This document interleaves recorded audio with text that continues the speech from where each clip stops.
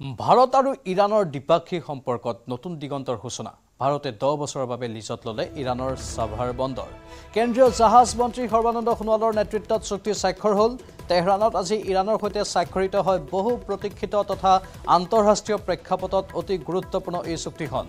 এই পাৰস্পৰিক সহযোগিতাৰ লক্ষ্য হৈছে আঞ্চলিক সংযোগ বৃদ্ধি কৰা আৰু ভাৰত ইৰাণ লগতে আফগানিস্তানৰ মাজত বাণিজ্যৰ সুবিধা বৃদ্ধি কৰাৰ লগতে মধ্য এছিয়াৰ দেশসমূহৰ সৈতে বাণিজ্য ত্বৰান্বিত কৰা সাভাৰ বন্দৰে পাৰস্য উপসাগৰ আৰু মধ্য এছিয়াৰ দেশ আৰু দক্ষিণ এছিয়াৰ মাজত বৈকল্পিক কাৰ্যকৰী পৰিবহন কৰিডৰ মুকলি কৰিব বুলি আশা কৰা হৈছে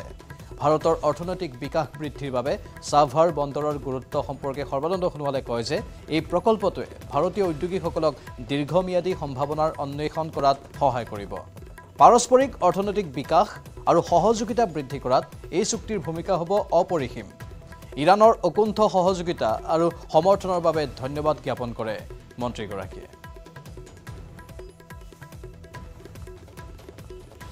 Today India and Iran have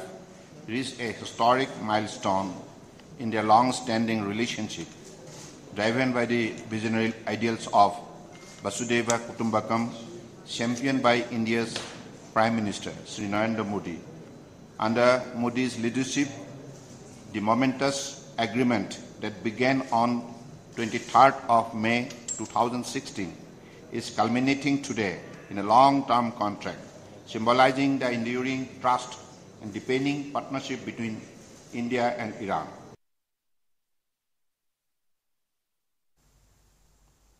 সংখ্যালঘুৰ ভোট নিবিচৰা বিজেপিয়ে এইবাৰ নিৰ্বাচনত পাব 20% সংখ্যালঘুৰ ভোট এই দাবী বিধানসভাৰ উপাধ্যক্ষ তথা জ্যেষ্ঠ নেতা ডক্টৰ নুমল মমিনৰ বিজেপি সন্দৰ্ভত সংখ্যালঘুৰ পূৰ্বৰ ধাৰণা সলনি হৈছে বুলি ক'লে মমিনে ইফালে এআইডিএফৰ বিধায়ক ৰফিকুল ইছলামে ক'লে বিজেপিয়ে কোনো কালে নাপায় সংখ্যালঘুৰ ভোট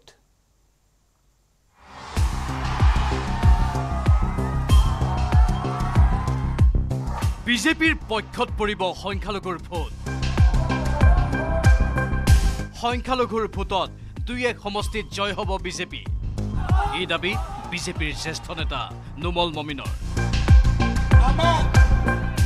বহু মাইনৰিটি লোক নিজেই ওলাই আহিছে ভাৰতীয় জনতা পাৰ্টিত যোগদানো কৰিছে আৰু ভোটো দিছে বিজেপিয়ে পাব সংখ্যালঘুৰ 20% ভোট যদিও পূৰ্বৰে পৰা সংখ্যালঘু ভোটাৰে বিজেপিক পছন্দ নকৰাৰ অভিযোগ আছে কিন্তু সদ্য সমাপ্ত ৰাজ্যৰ 3 পৰ্যায়ৰ নিৰ্বাচনত পূৰ্বৰ সকলো ধাৰণা সলনি হৈছে ইয়াৰ মাজতে এইবাৰ সংখ্যালঘুৰ ভোট বিজেপিয়ে লাভ কৰা বুলি দাবী অসম বিধানসভাৰ উপাধ্যক্ষ তথা বিজেপিৰ জ্যেষ্ঠ নেতা ডক্টৰ নুমল মমিনৰ অপবাদ আছিলে যে ভাৰতীয় জনতা পাৰ্টিক মাইনৰিটি সংখ্যালঘু লোকসকলে ভোট নিদিয়ে বহু মাইনৰিটি লোক নিজেই ওলাই আহিছে ভাৰতীয় জনতা পাৰ্টিত যোগদানো কৰিছে আৰু ভোটো দিছে আৰু তেখেতসকলে ফটো লৈ পেলাই মোৰ হোৱাটছএপত পঠিয়াইছে বিজেপিক ভোট দিয়াৰ তো গতিকে তাততো আমি সন্দেহ কৰিব নালাগে সংখ্যালঘু ৰাইজৰ ৰায় বিজেপিৰ পক্ষত বুলি বিজেপিয়ে কৰা এনে দাবীৰ পিছতে সৰব এআইডিএফৰ বিধায়ক ৰফিকুল ইছলাম বিজেপিয়ে কোনো কালে নাপায় সংখ্যালঘুৰ ভোট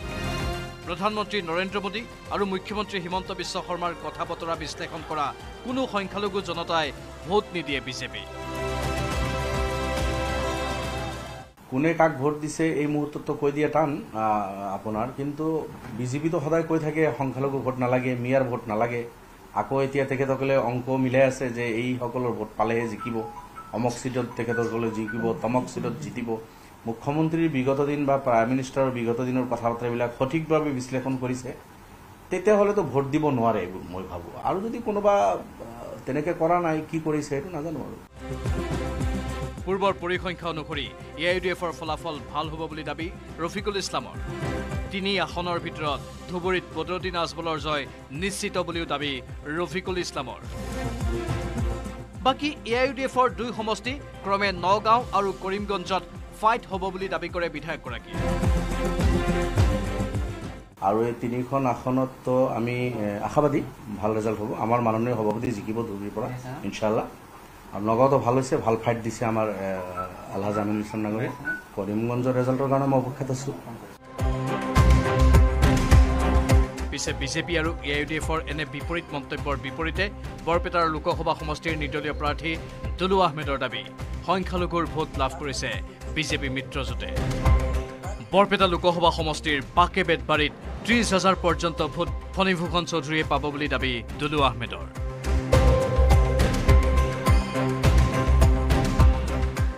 নিৰ্বাচনৰ আগমুহূৰ্তলৈ মোৰ কথাবিলাক ধৰি লওক নিৰ্বাচন কেন্দ্ৰিক আছিল কিন্তু এতিয়া যদি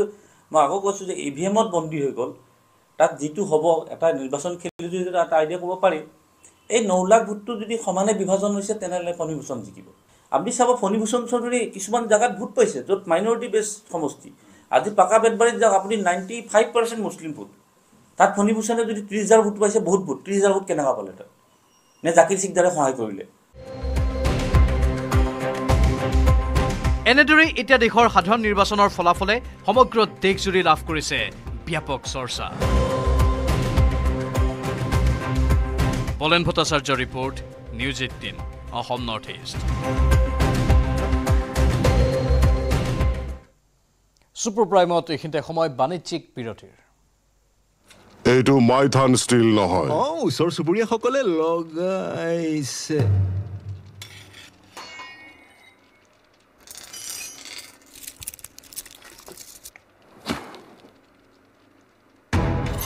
Strong money? Mighten steel. Correct.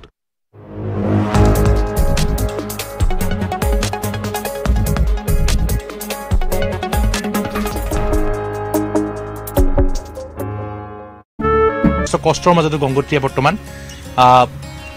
ভাল ফলাফল লাভ কৰিছে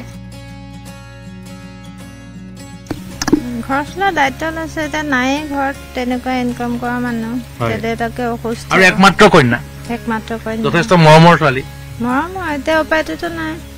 কৰিবই লাগিব কোনোবাই সহায় কৰিছে নাই চৰকাৰৰ পৰা মানে বিধায়ক ৰূপক শৰ্মা ছাৰে দেউতাকৰ ট্ৰিটমেণ্টৰ কাৰণে টকা 7,000 দিলে তাৰপিছত টকা 15,000 দিলে সুবিধা কৰিব পাৰিলে দিলেতো বহুত সুখী যদি এগৰাকী ছাত্ৰী ক্ষেত্ৰত অকণমান সকাহ পাম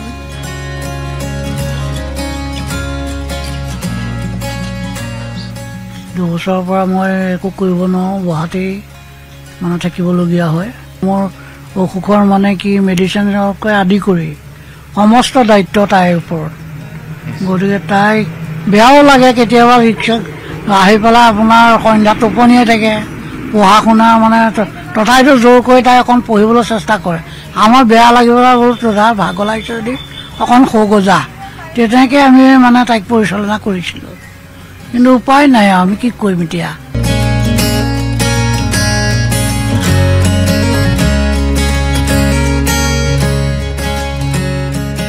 এইটো হৈছে গংগোত্ৰীৰ ঘৰ আৰু এটা কেঁচা ঘৰ বৰ্তমানলৈকে তেওঁলোকে প্ৰধানমন্ত্ৰী আৱাস যোজনা ঘৰ পোৱা নাই গংগোত্ৰী বৰ্তমান যি তেওঁৰ ইমান কষ্টৰ মাজতো স্কুললৈ অহা যোৱা কৰিছে স্কুলৰ পৰা আহি পেলাই যি বৰ্তমান দেখিবলৈ পোৱা যায় যে ই ৰিক্সা চলাই বিভিন্ন ধৰণৰ ভাড়া লৈ যায় এগৰাকী উচ্চতৰ মাধ্যমিকৰ দ্বিতীয় বাৰ্ষিকৰ কণমানি ছাত্ৰী পৰিয়াল চলোৱাৰ বাবে যি দুৰ্বাৰ যি হেঁপাহ যি সাহস সেই তাক সকলোৱে প্ৰশংসা কৰিছে আমি যোৱা বছৰ সংবাদ মাধ্যমতে বাতৰি সম্প্ৰচাৰিত হৈছিলে যে এগৰাকী কণমানি ছাত্ৰীয়ে পিতৃৰ অসুস্থতাৰ বাবে আগবাঢ়ি আহিছে ঘৰ চলাবলৈ আৰু সেইগৰাকী ছাত্ৰীয়ে কিন্তু যি ই ৰিক্সা চলাই ঘৰ পৰিয়াল চলোৱাৰ পিছতো পঢ়া শুনা কৰি আছে আৰু অৱশেষত গংগোত্ৰীয়ে উচ্চতৰ মাধ্যমিকত উত্তীৰ্ণ হ'ল আৰু আজি যি গংগোত্ৰীৰ যি ফলাফল সেই ফলাফলে আনন্দিত কৰি তুলিছে মাছপুতনি যি সোণাৰী গাঁওবাসী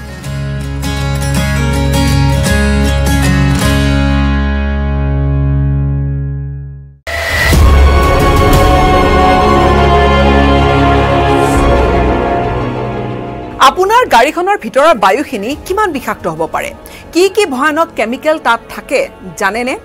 এই গাড়ীখনৰ ভিতৰৰ কিছু কেমিকেলে কি ভয়ানক পৰ্যায়ৰ মানুহৰ শৰীৰত ক্ষতি কৰিব পাৰে নমস্কাৰ আৰু স্বাগতম জনাইছো বিশেষ বিষয়টো আপোনালোকৰ বাবে লৈ আহিছো মই গীতাশ্ৰী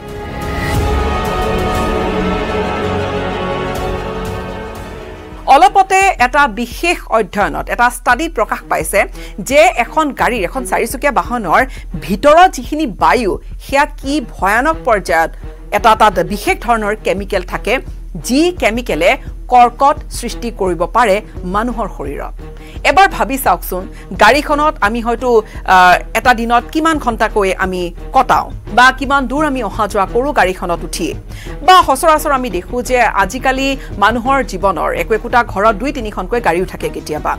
সাধাৰণভাৱে বিশেষকৈ যিসকলে গাড়ী চালক হিচাপে তেওঁলোকে পেছাগতভাৱে গাড়ী চলায় তেওঁলোকেতো প্ৰায় গোটেই দিনটোৱে বা দিনটোৰ অধিকাংশ সময় তেওঁলোকে গাড়ীখনৰ ভিতৰতেই থাকে তেনেহ'লে ই আমাৰ মানুহৰ দেহত কি ধৰণে আৰু কিমান ভয়ংকৰ পৰ্যায়ত ক্ষতি কৰি আছে আমি গম নোপোৱাকৈ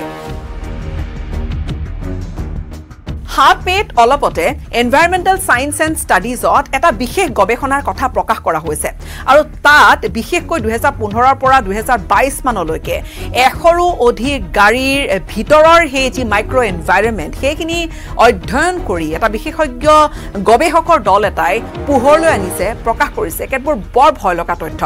যে গাড়ীখনৰ ভিতৰত যি ফ্লেম ৰিটাৰ্ডেণ্ট ব্যৱহাৰ কৰা হয় বিশেষকৈ গাড়ীখনৰ চিটৰ ফোমখিনিত সেই তাৰ পৰাই কৰ্কটৰ দৰে ভয়ানক ৰোগ হ'ব পাৰে মানুহৰ শৰীৰত আৰু কেঞ্চাৰ কজিং কিছু কেমিকেল এই ফ্লেম ৰিটাৰ্ডেণ্টত থাকে বিশেষকৈ যাক কোৱা হৈছে TCIPP নামৰ এবিধ বিশেষ ফ্লেম ৰিটাৰ্ডেণ্ট কি সেয়া হৈছে জুইৰ ক্ষেত্ৰত বা জুই জ্বলিবলৈ যাতে নোৱাৰে বা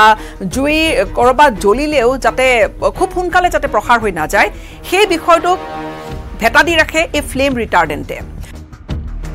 আৰু সেই ফ্লেম ৰিটাৰ্ডেণ্টে বা সেই ফ্লেম ৰিটাৰ্ডেণ্টত থকা সেই TCIPP নামৰ সেই বিশেষ কেমিকেল বিধ প্ৰায় 99% সেই ফ্লেম ৰিটাৰ্ডেণ্টতে পোৱা গৈছে যি ব্যৱহাৰ কৰা হৈছে গাড়ীৰ ভিতৰৰ সিট কাভাৰত বা আন ঠাইত আৰু কেৱল সেয়াই নহয় আন কিছু ফ্লেম ৰিটাৰ্ডেণ্টটো আচলতে গাড়ীৰ ভিতৰত পোৱা গৈছে গাড়ীৰ ভিতৰৰ যিটো বায়ু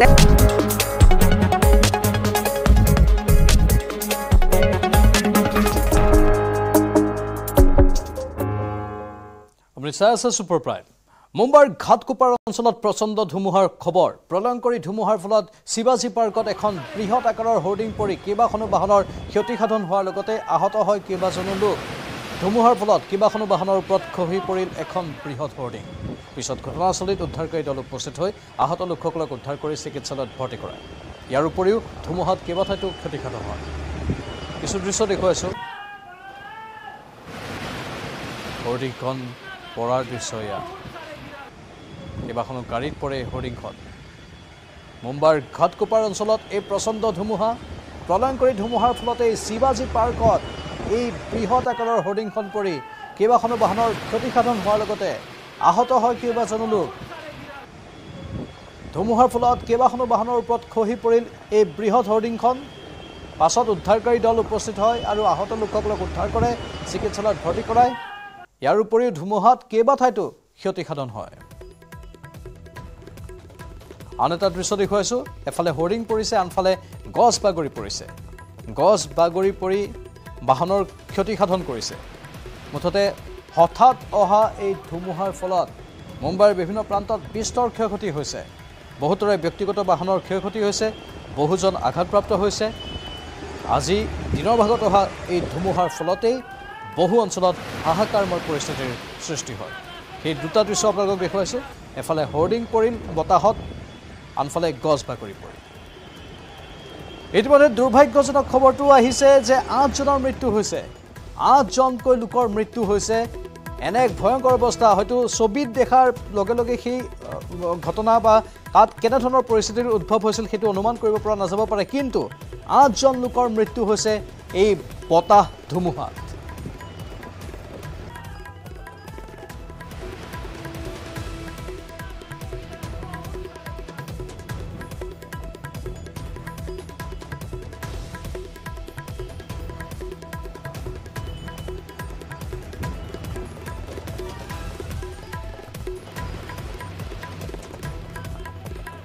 মুম্বাইৰ ঘাটকোপাৰ অঞ্চলত এই প্ৰচণ্ড ধুমুহা আৰু মায়ানগৰী মুম্বাইত অহা এই ধুমুহাই বিস্তৰ ক্ষয়ক্ষতি কৰিছে সাধাৰণতে ব্যস্ত এক চহৰ বুলি কোৱা হয় মুম্বাই তাত দিনৰ ভাগতে হঠাৎ হোৰ্ডিং বাগৰি পৰাৰ অৱস্থা তাকো ধুমুহাৰ ফলত স্বাভাৱিকতেই চিন্তাজনক এক বিষয় 8জনকৈ লোকৰ ইতিমধ্যে মৃত্যু হৈছে আন কেইবাঠাইতো গছ বাগৰি পৰে প্ৰকৃতিৰ সৈতে মোকাবিলা কৰাটো সহজ নহয় কিন্তু এই প্ৰকৃতিয়ে যেতিয়া তাণ্ডৱ ৰূপ ধাৰণ কৰে তেতিয়া স্বাভাৱিকতে মানুহৰ অৱস্থা শোচনীয় হৈ পৰে 20 জন লোক এতিয়াও মৃত্যুৰ সৈতে যুঁজি আছে আন বহু কেইজন আবদ্ধ হৈ আছে হোৰ্ডিঙৰ তলত এতিয়াও প্ৰায় 20 জন লোক আবদ্ধ হৈ থকাৰ কথা কোৱা হৈছে খবৰ আহিছে সেইটো উদ্ধাৰকাৰী দল যদিও উপস্থিত হৈছিল কিন্তু সেই হোৰ্ডিংখনৰ কবলৰ পৰা যিসকল লোকৰ ওপৰত বাগৰি পৰিছিল তেওঁলোকক উদ্ধাৰ কৰিব এতিয়াও পৰা যোৱা নাই 8 জন লোকৰ মৃতদেহ উদ্ধাৰ কৰা হৈছে বাকি প্ৰায় 20 জন লোক তাতে আবদ্ধ হৈ আছে ইয়া দিনৰ ভাগৰে দৃশ্য এতিয়া নিশা এই মুহূৰ্তটো তাত হাহাকাৰময় অৱস্থা অথতে প্ৰচণ্ড ধুমুহাই কোবাই গ'ল মুম্বাই আৰু সেই ধুমুহাৰ ফলত বিভিন্ন প্ৰান্তত বিস্তৰ ক্ষয়ক্ষতি হৈছে তাতোকৈ ডাঙৰ কথা বা দুৰ্ভাগ্যজনক কথা যে 8 জনকৈ লোকৰ মৃত্যু হৈ গৈছে এই ধুমুহাই 8 জন লোকৰ জীৱন কাঢ়ি নিলে এই দৃশ্যবোৰ আমি আপোনালোকক দেখুৱাই আছো ব্যস্ত ৰাজপথৰ মাজত হঠাৎ হোৰ্ডিং বাগৰি পৰিল সেই পথেৰে কেইবাখনো বাহন চলি আছিল আৰু তাত হঠাৎ এই হোৰ্ডিং বাগৰি পৰাৰ ফলত হোৰ্ডিঙৰ তলত আবদ্ধ হৈ পৰিল বহু লোক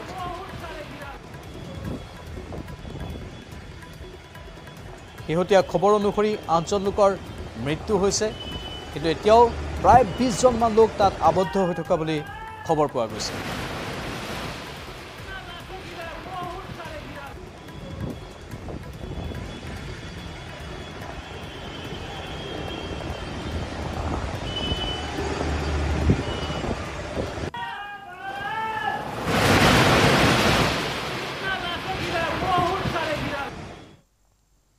গুৱাহাটীৰ ৰাজপথত ঘোষ লৈ গ্ৰেপ্তাৰ হোৱা জনস্বাস্থ্য কাৰিকৰী বিভাগৰ কাৰ্যকাৰী অভিযন্তা জয়ন্ত গোস্বামীৰ ঘিলামৰা ডিভিজনৰ চৰকাৰী আৱাসগৃহ সিল কৰিছে প্ৰশাসনে গুৱাহাটীত 20,000 টকা ঘোষ লৈ দুৰ্নীতি নিবাৰক শাখাৰ হাতত হাতেলোতে গ্ৰেপ্তাৰ হৈছিল অভিযন্তা জয়ন্ত গোস্বামী গ্ৰেপ্তাৰৰ পিছতে ঘোষখোৰ অভিযন্তা জয়ন্ত গোস্বামীৰ হেঙেৰাবাৰীৰ ঘৰত অভিযান চলায় প্ৰায় 80 লাখ টকা জব্দ কৰে দুৰ্নীতি নিবাৰক শাখায় উল্লেখযোগ্য যে বিল আদায়ৰ নামত ৰাজপথতে 20,000 টকা উৎকোচ লওঁতে হাতেলোতে গ্ৰেপ্তাৰ হৈছিল লখিমপুৰৰ কাৰ্যবাহী অভিযন্তা জয়ন্ত গোস্বামী আৰু অৱশেষত সেই জয়ন্ত গোস্বামীৰ লখিমপুৰৰ চৰকাৰী বাসগৃহ সিল কৰা হৈছে লখিমপুৰৰ ঘিলামৰা ডিভিজনৰ চৰকাৰী আৱাসগৃহ সিল কৰিছে প্ৰশাসনে আমাৰ সাংবাদিক সঞ্জীৱ লাহন আছে ফোন লাইনত সঞ্জীৱ অধিক তথ্য বিচাৰিছো চাউথ প্ৰান্তত যে গুৱাহাটীত যেতিয়া অভিযান চলিছিল অভিযান কালতে সেই সময়তে লখিমপুৰৰ ঘিলামৰা ডিভিজনৰ যি চৰকাৰী আৱাসগৃহ আছে জয়ন্ত গোস্বামীৰ সেই গৃহটো ইতিমধ্যে সিল কৰিছে আৰু এতিয়ালৈকে সেই গৃহটো তালাচী চলোৱা নাই তালাচী চলোৱাৰ পিছত হয়তো আৰু অধিক তথ্য বাহিৰলৈ অহাৰ সম্ভাৱনা আছে যেনেদৰে গুৱাহাটীত নিজা বাসভৱনত জয়ন্ত গোস্বামীৰ 80 লাখকৈ টকা প্ৰায় 80 লাখকৈ টকা উদ্ধাৰ হ'ল আশা কৰা হৈছে বা আশংকা কৰা হৈছে যে লখিমপুৰৰ ঘিলামৰাৰ যিটো চৰকাৰী আৱাসগৃহ আছে তাতো হয়তো আৰু যথেষ্ট অবৈধ ধন ওলোৱাৰ সম্ভাৱনা আছে বা অবৈধ নথিপত্ৰ ওলোৱাৰ সম্ভাৱনা আছে আৰু যদি এইখনতে আমি আপোনাৰ জৰিয়তে আমাৰ দৰ্শকসকলক জনাব বিচাৰিছো যে দিনৰ ভাগত যেতিয়া নেকি জয়ন্ত গোস্বামী গ্ৰেপ্তাৰ কৰা হৈছিল দুৰ্নীতি নিবাৰক শাখাই যেতিয়া গ্ৰেপ্তাৰ কৰিছিলে এই খবৰটো যেতিয়া আমি সম্প্ৰচাৰ কৰিছিলো তাৰ পিছতে বহুজনে আমাক ফোন কৰি এটা কথাই জনাইছিলে যে অৱশেষত এজন দুৰ্নীতিগ্ৰস্ত বিষয়া আৰক্ষীৰ জালত পৰিল আৰু সকলোৱে স্বস্তি নিশ্বাস পেলাইছে যে 100 গৰু মাৰিলেও বাঘৰ মৰণ এই কথাটো সকলোৱে একামুখে স্বীকাৰ কৰিছে জয়ন্ত গোস্বামী এনেকুৱা এজন লোক আছিলে যিজনে নেকি 1000 টকাৰ পৰা 1 লাখ টকা পৰ্যন্ত ঘোষ ল'বলৈ কোনো ধৰণৰ সংশয় নকৰে আৰু যেতিয়া নেকি জল জীৱন মিছন আৰম্ভ হ'ল জল জীৱন মিছনৰ জৰিয়তে চৰকাৰে প্ৰত্যেক লোকৰ ঘৰত ধনৰ বা ক্ষমা কৰিব যে খোৱা পানীৰ উপযুক্ত বিশুদ্ধ খোৱা পানী যোগানৰ ব্যৱস্থা কৰিছিল কিন্তু সেই সুযোগতে জয়ন্ত গোস্বামীৰ নিচিনা বিষয়াই একেবাৰে দুই হাতেৰে তেওঁ সম্পূৰ্ণ অবৈধভাৱে ধন চপাবলৈ আৰম্ভ কৰিছিলে সকলো ধৰণৰ বিলৰ বিনিময়ত বিল পাছ কৰি দিয়াৰ বিনিময়ত ঘিলামৰাত জয়ন্ত গোস্বামীৰ দৰে বিষয়াই ধন লৈছিলে ঠিকাদাৰৰ পৰা যি সাব কন্ট্ৰেক্টৰ আছিলে তেওঁলোকৰ পৰা ধন লৈছিলে আৰু সৰ্বতোপকাৰে আঁচনি মেৰামতিৰ নামতো ধন সংগ্ৰহ কৰিছিলে জয়ন্ত গোস্বামীৰ নিচিনা বিষয়াই ইতিমধ্যে এই কথাটো আমাৰ আগত যিসকল এতিয়া ভুক্তভোগী আছে তেওঁলোকে প্ৰকাশ কৰিছে আৰু চাওক প্ৰাঞ্জল আৰু এটা কথা ক'ব লাগিব যে এইজন বিষয়া কিন্তু লখিমপুৰত প্ৰথম পৰ্যায়ত লখিমপুৰ যি ছুপাৰিণ্টেণ্ডেণ্ট ইঞ্জিনিয়াৰ সেই অফিচত তেওঁ প্ৰথমতে দায়িত্ব লৈছিলে আৰু তাৰপিছত খুব কৌশলেৰে নিজৰ প্ৰভুত্ব খটুৱাই সুবিধাজনক স্থানলৈ গৈ ঘিলামৰাত তেওঁ পোষ্টিং লৈছিলে নিশ্চয় সঞ্জীৱ মুঠতে এইজন বিষয়ৰ কথা বা কাহিনী কৈ থাকিলেও উৰকে নপৰিব ইমান দুৰ্নীতি কৰিছিল ইমান তললৈকে দুৰ্নীতিৰ সমগ্ৰ প্ৰক্ৰিয়াটোক লৈ গৈছিল আচৰিত কথা স্বাভাৱিকতেই এই সমগ্ৰ বিষয়টো সন্দৰ্ভত বা ঘটনাটোৰ সন্দৰ্ভত অধিক তদন্তৰো প্ৰয়োজন আছে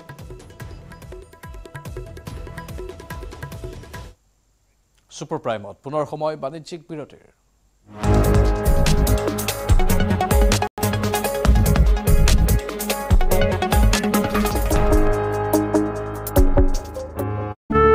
আৰু বিশেষজ্ঞ দলটোৱে গৱেষণা কৰি এইখিনি কথা পাইছে যে বিশেষকৈ এই কেমিকেলখিনি ক'ৰ পৰা ওলাইছে চিটত থকা ফোমখিনিৰ পৰা আন দুবিধ কেমিকেল হৈছে TDCIPP আৰু TCEP দুয়োবিধকে কাৰ্চিনোজেনিক বুলি কোৱা হৈছে অৰ্থাৎ এই দুয়োবিধে কৰ্কট ৰোগৰ সৃষ্টি কৰিব পাৰে কৰ্কটৰ কাৰক হ'ব পাৰে গৱেষণাটোত লগতে ইয়াও কোৱা হৈছে যে এই কেমিকেলখিনি কিমান উলাব বা কিমান ৰিলিজ হ'ব এই গোটেইখিনি বিষয় নিৰ্ভৰ কৰে গাড়ীখনৰ ভিতৰৰ টেম্পাৰেচাৰ কিমান অৰ্থাৎ য'ত বেছি গৰম তেনেহ'লে সেই বেছি মাত্ৰাত সেই কেমিকেল ৰিলিজ হ'ব পাৰে আৰু মানে অধিক ই ভয়ানক হৈ পৰে বিশেষকৈ যিসমূহ গৰমৰ ঠাই বা অধিক উষ্ণ তাপমাত্ৰাৰ যিবোৰ ঠাই যিবোৰ দেশ তাত এই সমস্যাটো অধিক জটিল হ'ব পাৰে অৰ্থাৎ আমি কৰবাত গম নোপোৱাকৈ এই যি গাড়ীখনৰ ভিতৰত থাকি উশাহ নিশাহ লৈ আছো কৰবাতে কাৰ্চিনোজেনিক মানে কৰ্কট ৰোগ সৃষ্টি কৰিব পৰা কিছু কেমিকেল আমাৰ উশাহ নিশাহত আমাৰ দেহৰ ভিতৰলৈ গৈ আছে আৰু আমি গমেই পোৱা নাই এই গৱেষণাখিনিয়ে নিশ্চিত ৰূপত এটা ভয়ানক দিশ এটা পোহৰলৈ আনিছে এতিয়া স্বাভাৱিকতে মনলৈ অহা প্ৰশ্নটো হৈছে ইয়াৰ পৰা পৰিত্ৰাণ কেনেকৈ আমাৰ গাড়ীখনেই যদি আমাক কৰ্কটৰ দৰে এটা ভয়াৱহ ৰোগৰ মাজলৈ ঠেলি দিব পাৰে গাড়ীখনটো ব্যৱহাৰ কৰিবই লাগিব আজিৰ তাৰিখত বা বিভিন্নজনে কোনোবা নহয় কোনোবা সময়ত গাড়ীৰ ভিতৰত বহিছে তেনেহ'লে ইয়াৰ পৰা আৰু বা অধিক সংখ্যক লোকে গাড়ীৰ ভিতৰত বহিয়ে অহা যোৱা কৰে অফিচ কোৰ্ট কাছাৰীলৈ যায় স্কুললৈ যায় তেনেহ'লে ইয়াৰ পৰা পৰিত্ৰাণ কেনেকৈ আৰু বিশেষকৈ যেতিয়া বন্ধ এনভাইৰনমেন্ট এটা থাকে খিৰিকিৰ গ্লাছসমূহ উঠোৱা থাকে ইয়াৰ পৰা পৰিত্ৰাণ অৰ্থাৎ এই ধৰণৰ কেমিকেলসমূহ আঁতৰাই হয়তো সেই ফ্লেম ৰিটাৰ্ডেণ্ট ব্যৱহাৰ কৰিব লাগিব সেয়া কৰিলে হয়তো এটা উপায় পোৱা যাব পাৰে এটা উপায় ওলাব পাৰে কিন্তু সেয়া সঁচাকৈ সম্ভৱ হৈ উঠিবনে হয়তো ইয়াৰ বাবে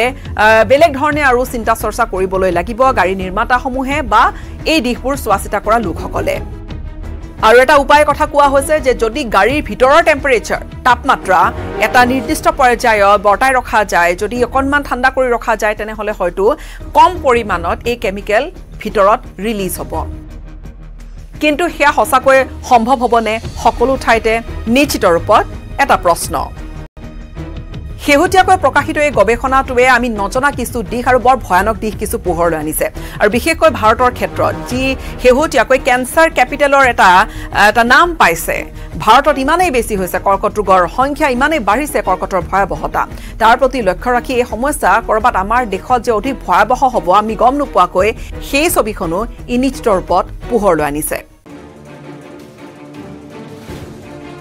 হিমন্ত বিশ্ব শৰ্মাৰ কেবিনেট পৰিৱৰ্তনৰ বৃহৎ প্ৰস্তুতি কোন হ'ব ই কোন হ'ব আউট কোনে কোনে পাব নতুন বিভাগ লোকসভা নিৰ্বাচনৰ পিছতে মুখ্যমন্ত্ৰী ডক্টৰ হিমন্ত বিশ্ব শৰ্মা কেবিনেটৰ হ'বলগীয়া বৃহৎ হাল সলনি যুঁজা চলাইছে বিজেপিয়ে কৰিমগঞ্জৰ নিৰ্বাচনী সভাত মুখ্যমন্ত্ৰী ডক্টৰ হিমন্ত বিশ্ব শৰ্মাই ইংগিত প্ৰদান কৰাৰ পিছতে আৰম্ভ হৈছে জল্পনা কল্পনা পিছে মুখ্যমন্ত্ৰী নতুন মন্ত্ৰীসভাত কোনে কোনে স্থান পাব তাকে লৈ চলিছে এতিয়া চৰ্চা এতিয়াৰ মন্ত্ৰীসভাত কেবিনেটৰ এটা পদ খালী আছে যদিও মন্ত্ৰী পৰিমল শুক্লবৈদ্যই নিৰ্বাচনত শিলচৰ সমষ্টিৰ পৰা জয়লাভ কৰিলে খালী হ'ব আন এটা পদ এই খালী থকা কেবিনেটৰ দুই পদৰ বাবে এজন উজনি অসমৰ পৰা আৰু আন এজন বিধায়ক বৰাকৰ পৰা স্থান লাভ কৰাৰ চৰ্চা আৰম্ভ হৈছে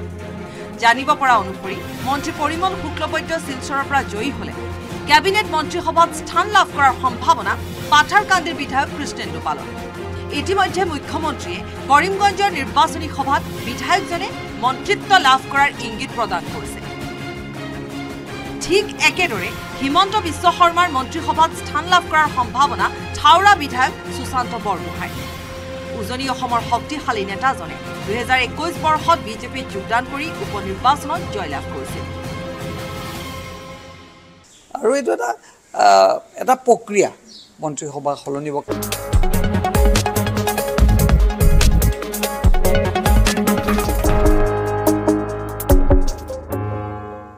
যোৰহাটৰ লিচুবাৰীৰ সেনাচাউনিৰ সমীপত ভয়ংকৰ পথ দুৰ্ঘটনা পথৰ কাষত ৰখাই থোৱা এখন ট্ৰেক্টৰত খুন্দা এখন 4চকীয়া বাহনৰ এগৰাকী মহিলাই চলাই গৈছিল বাহনখন পূৰ্বেও আন এখন বাহনত খুন্দিয়াই আহি পুনৰ তীব্ৰ জোৰে ৰৈ থকা ট্ৰেক্টৰত খুন্দা মাৰে মহিলাগৰাকীয়ে চিচিটিভিত বন্দী হৈছে পথ দুৰ্ঘটনাৰ ভয়ংকৰ দৃশ্য বাহনখনে মহতিয়াই নিলে এজন চাইকেল আৰোহীক